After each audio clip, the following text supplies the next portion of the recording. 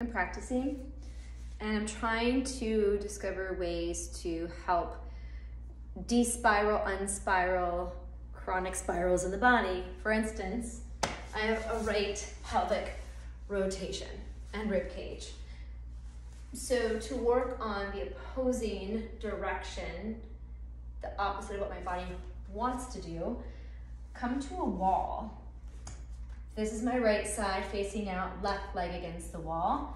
Flexing your feet, making sure not to sickle your foot, but neutral foot so the pinky edge of your toe is touching the wall and pushing into the wall with the whole leg. Hips are level, and you're gonna take your left arm behind you to the wall, palm into the wall, and then slowly press the pinky into the wall so we are activating fascia by keeping muscles contracted. And the hand as you lift your sternum up and let that left rib cage slowly rotate. You can take the right hand to the outside of that left knee and rotate and breathe. As you're breathing, fill your rib cage up. Let this right rib cage try to inch towards the wall.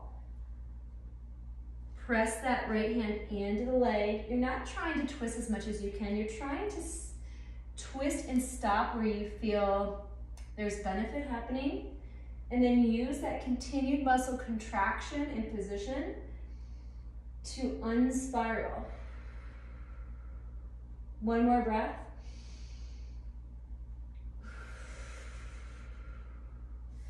And let the arm rest down.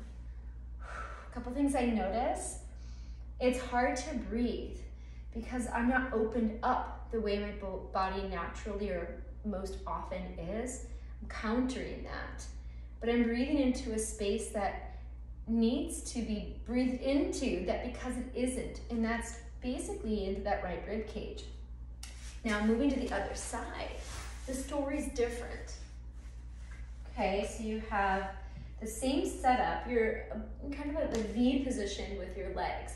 Sternum up, your pinky edge of your right foot now is into the wall, pressing into it. Now, when I rotate back here, easy peasy, because my body just likes to be that way. So I'm gonna counter that, change that pattern. So taking that right hip and right leg, I'm gonna scoot it forward. I'm gonna reach my butt cheek forward a little bit. So my right leg is longer in front of my left. Now, I probably won't be able to twist quite as much, which I can already tell I'm not, because I'm taking my right pelvic rotation forward, exaggerating the opposite position. So carefully, just go to where you can, roll that shoulder blade back, be careful of your shoulders. Go to where you can and just stay here. No extreme, not trying to get into any position that's not available. This is as far as I have. And even with this, I need to play around positionally to find a position that is comfortable for my joints, my body. And now my other hand, rather than going to the outside, is just gonna stay on the inside of that left leg. And again, breathe.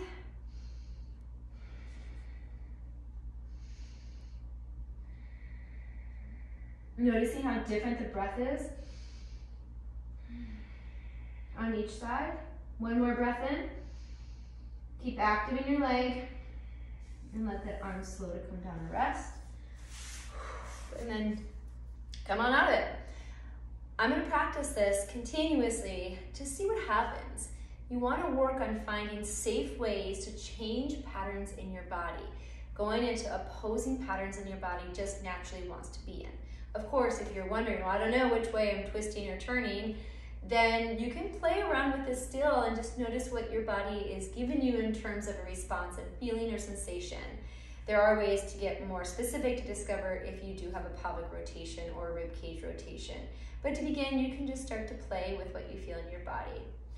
All right, let the exploring begin.